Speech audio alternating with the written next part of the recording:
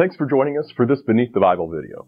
We know the Bible can be hard to understand and complicated to sort out all the different issues and questions that you may have as you're reading it for yourself and trying to interpret it. So what we're wanting to do in this series is just to provide some background information, some context, and some helpful resources for you to interpret the Bible. So here's what we want you to know before you read.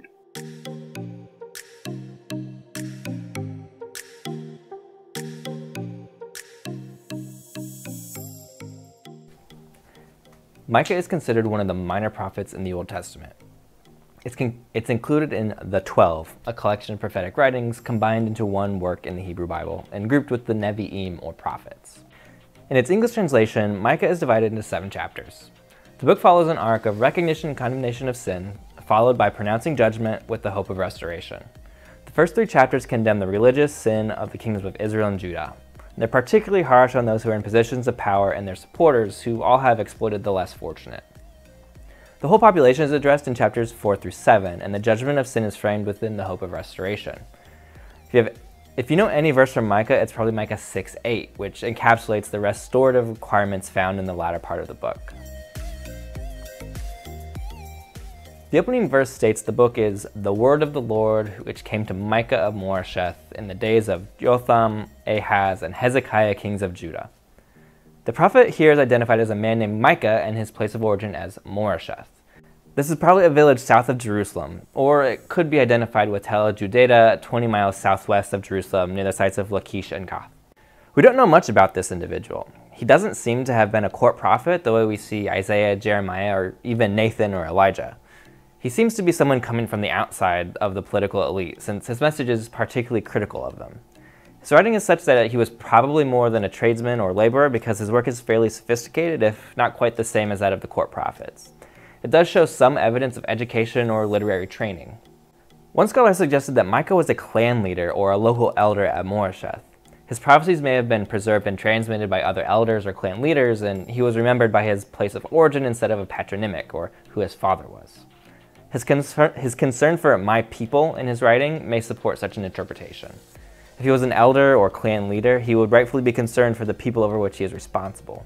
These leaders were responsible for seeing justice distributed, and that is a theme in his writing. While the identification of Micah as a clan leader is speculative, it's certainly plausible. Scholars have identified elements of the book which may come from after the life of the prophet.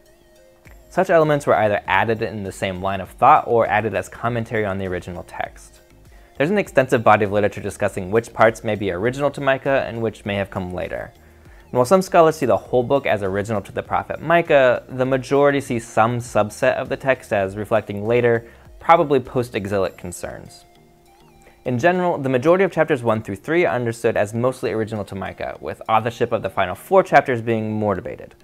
We should note that this is only debating authorship, not the book's value, significance, or authority. The prophet Micah's lifetime is given to us in the first verse of the book. It says the word of God came to him in the reigns of Jotham, Ahaz, and Hezekiah, kings of Judah. This would give a rough time span of 759 to 699 or 698. Micah may have overlapped with the end of Jotham's reign and beginning of Hezekiah's, so his time as a prophet may not have been a full 60 years. The words may have been written down by the prophet himself, or they may have circulated in another form for a while before they were written down. We do know that at the time of Jeremiah, the words of Micah were well known. In Jeremiah 26, the prophet is threatened with death, but he cites the words of Micah of Moresheth, who prophesied the destruction of Jerusalem. But this destruction was averted by Hezekiah's repentance. Jeremiah makes the point that Micah was not threatened with death the way that Jeremiah is, but his words were heeded and disaster was averted.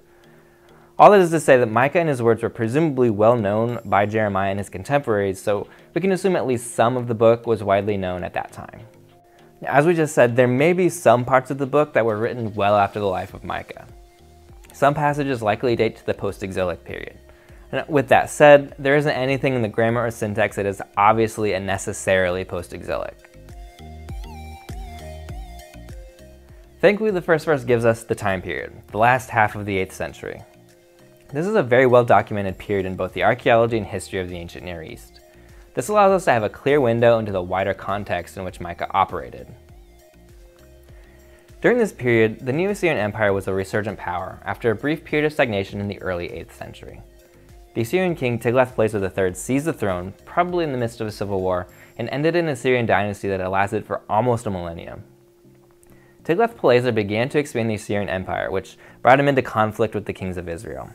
But later Assyrian kings would come into conflict against Judah. In fact, Tiglath-Pileser III fought Israel at the request of Ahaz, king of Judah, squarely during the time of Micah.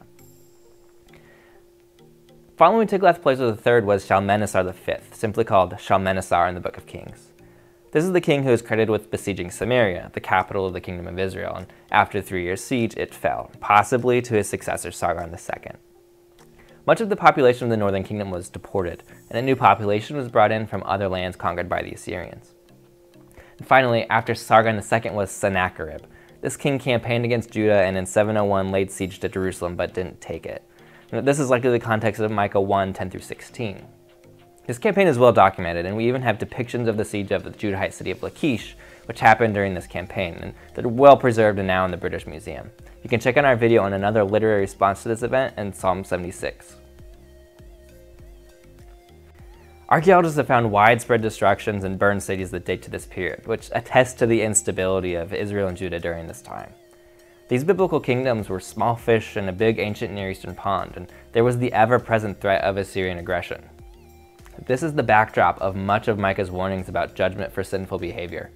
Everyone who lived during this time period in Judah would have lived through at least one Assyrian campaign, so the threat of judgment at the hand of Assyria would have been a poignant warning for whoever heard Micah's words.